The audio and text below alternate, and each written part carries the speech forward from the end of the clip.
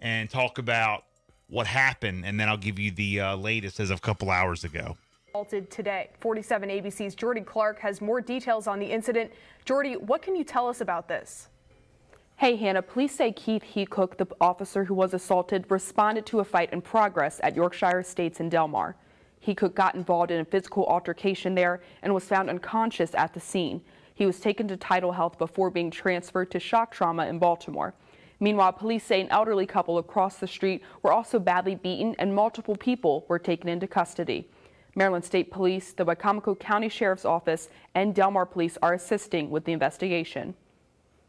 There will be a vigil for the officer, and we will have more on this tonight, so tune in at 10 on the CW and at 11 on ABC. Reporting in studio, Jordy Clark, 47, ABC.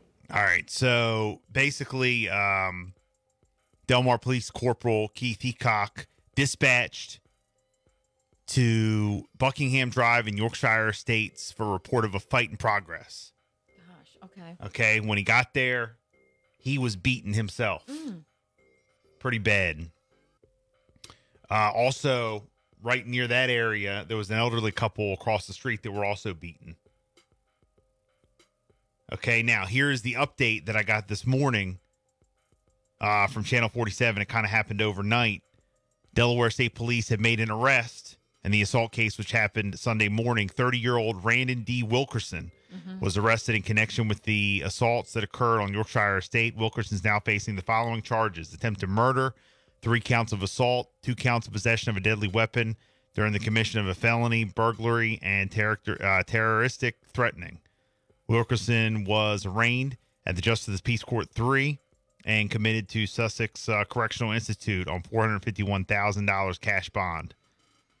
This is an active and ongoing investigation, and more details will be released as they become available. Ooh.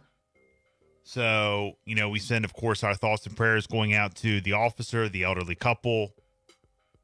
Absolutely. Just everyone involved. Just very sad situation, what's going on. People are rallying around this Delmar officer. Terrible. Saw a bunch of local businesses and, other police departments on social media, send their prayers going out to the officer. He's responding to a call. Yep. And he gets there and, gets beaten himself. It's unbelievable. No, that's awful. It's terrible.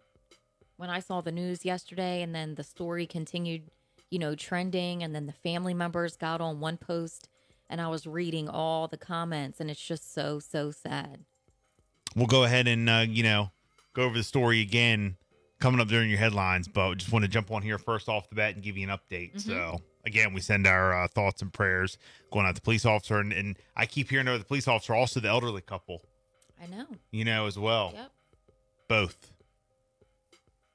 So, 6:25. It's a Bill and Jessica show. Good morning. We have your Crayola Factory ticket.